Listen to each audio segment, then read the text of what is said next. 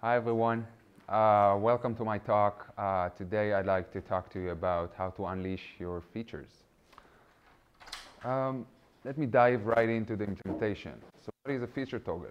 Feature toggle is essentially a branch in your code asking, if this feature is enabled, then do this, otherwise do that. That is essentially what a feature toggle is. But what's the use cases of using a feature toggles? So I want to start with a simple example. I work on a project called OpenShift Cluster Manager where we install a lot of OpenShift clusters. And sometimes these clusters may break, they may get into some weird state, and they end up in an error state.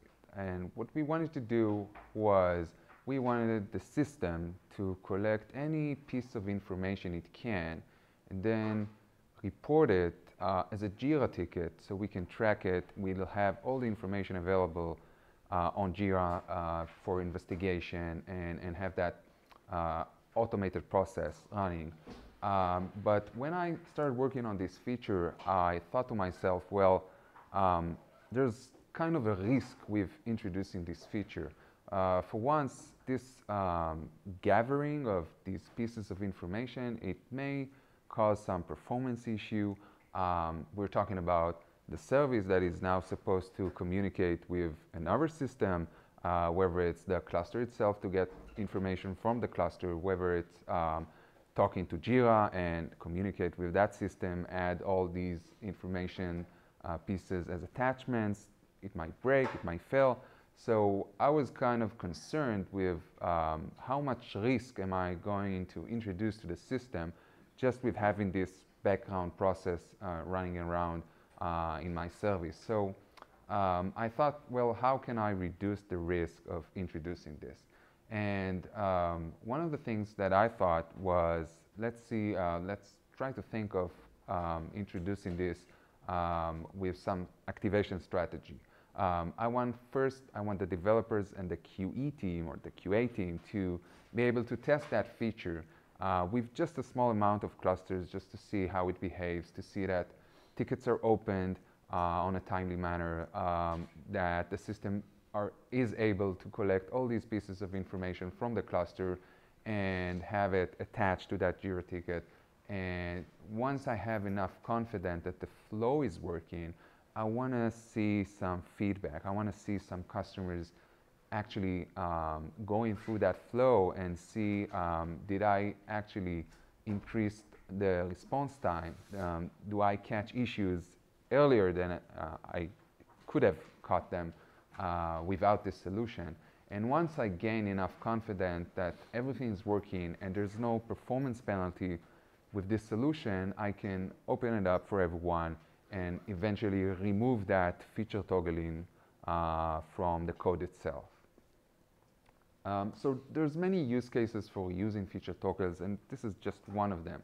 So testing with just a small amount of users is one use case. Of course, I'll need to collect some feedback from customers or users, and it doesn't matter if these are external customers or QA team or internal developers.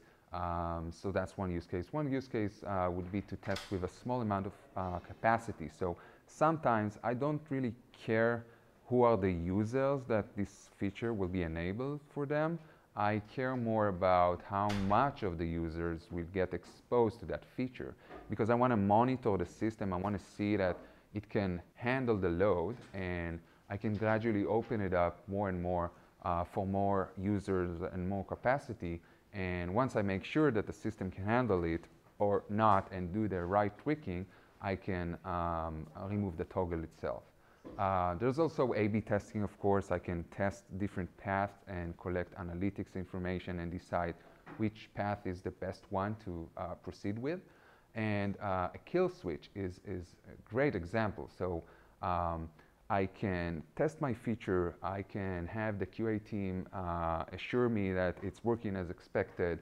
I can have some customers using it, or everyone can use it, but at some point there might be a surge or like a huge amount of requests coming in, and then it may break the system. I should have a way of hitting some switch to kill that feature and protect the system from any incident. And sometimes it's not the system itself. It may affect other system that the system is talking with. So having a kill switch is a very powerful tool there. Of course, it's also can be useful as an alternative for canary deployment. With canary deployment, you take your code, you deploy it in a very controlled and safe environment, you test it, and once you're sure it's working as expected, you deploy it to more pods. But with feature toggles, it's kind of an alternative way of doing it. You just deploy the functionality to the entire system, but it's disabled. You can enable it at runtime on your own time window when you're available, when you have everyone on board that you need them to be, and then you can test the feature, and then you can switch it off when you need to at any point. I'd like to talk to you about Unleash. So Unleash is a management system for feature toggles or feature flags. It's open source project. It's available on GitHub. We're using it for a while now. And the way it works is that the user is using your software, whether they are using the CLI or making an API call to your service. They may have been using the UI itself. Somewhere in your code, there's going to be that feature toggling asking, is this feature is enabled? And with using Unleash, the flow will actually making an API call to the Unleash system, asking, is this feature is enabled? And providing some context, like some user information, any kind of context that is important to make that decision. And then Unleash will respond with a yes or no, and then your code will be performing that branching according to their response. Now, there's several activation strategies with Unleash. The basic one would be the one that you will probably expect it to have, which is either on or off. The feature can be disabled or enabled. There's some user identification activation strategies, so you can pick activating something per user. It can be per session ID or IP address. There's also the gradual rollout option. So I can say, please open it up just for 30% of the request or 40% of the request. It doesn't matter to who. And then open it up gradually as I see it, as needed. And the interesting part is that you can also extend it by writing your own custom strategy. So we are using that feature, and we are actually implementing a custom strategy which is organization-based. So we pick an organization, like a specific customer, that they are very interested in trying out this new feature, this new functionality. We've opened it up just for them, just to play with, get their feedback, and then once we've made all the adjustment, we can proceed and open it up for more and more customers. So how do you start with Unleash? You can install and run the binary itself. You can download it. There's also a hosted option.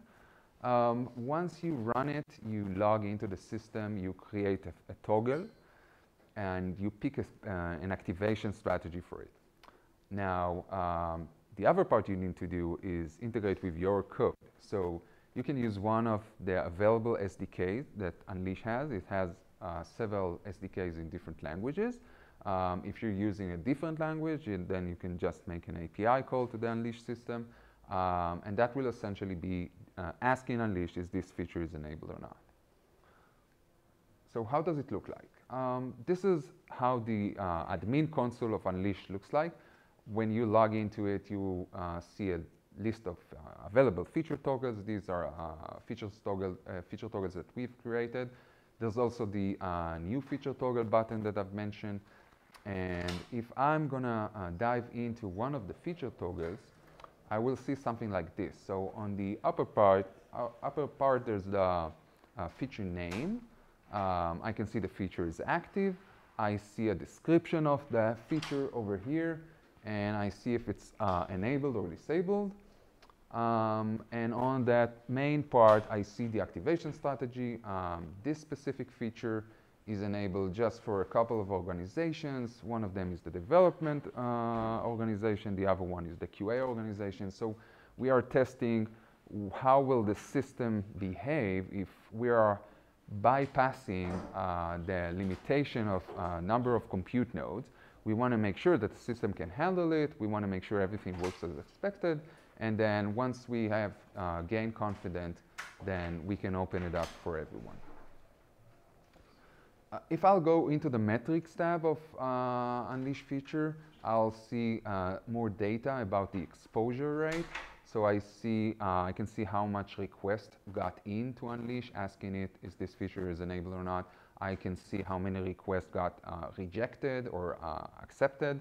I can see it over different period of times, 48 hours, 24 hours, and etc. There's also event log, so it's kind of important if I want to see, for example, my monitoring tells me that there's some performance issue. If I'll go into Unleash, I might see someone enable some feature, like in the last hour, I can maybe correlate issues with that. So that's also important for auditing. I'll just summarize this presentation. So using feature toggles is a great way to test your product and have it stable as a service, of course. Unleash is a great system to manage your feature toggles, and you can also implement your own strategies according to your own product needs and your own business needs. And I'll take any questions now.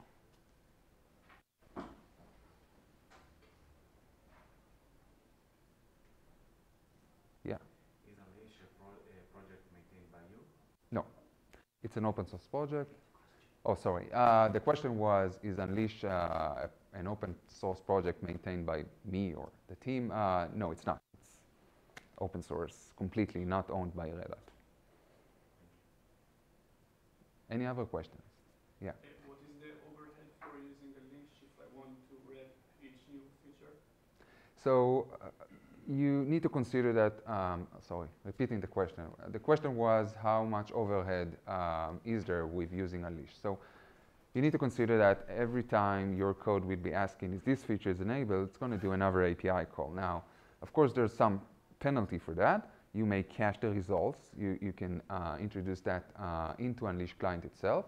And then there's also, you need to be aware that when you hit the switch on Unleash, it takes roughly, I think, 3 to 5 seconds until it syncs with all the clients. So yeah, there's a performance penalty there that you need to be aware of. Any other questions? What will happen if the Unleash is not accessible, right? There is some network outage. Great question. So every time you pick, sorry. The question was, what happens if Unleash is not available? So first of all, obviously, you should probably pick a good SLA for the Unleash system. But if it's not available, then you're going to need to set up a default for every feature. So whether it's on or off, it's your decision. But yeah, you need to pick one option. Yeah. There's no other questions, and I'm done. Thank you.